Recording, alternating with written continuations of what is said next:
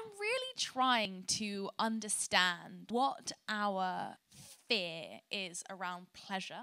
The more I have these conversations, I think the taboo is actually less around sex than it is around pleasure. Pleasure is a threat to a capitalist society. Our bodies are sites of pleasure with sensory erogenous zones that can experience this like deep sense of satisfaction entirely on our own, without needing to kind of buy into anything, without needing to spend money on anything, without needing to, achieve anything. That is something that I think really threatens a society that is built on production and that is built on commodification. So much that surrounds us that is based in sex, but what we haven't necessarily done is allowed kind of explicit and upfront depictions of it and discussion of it to become part of our society.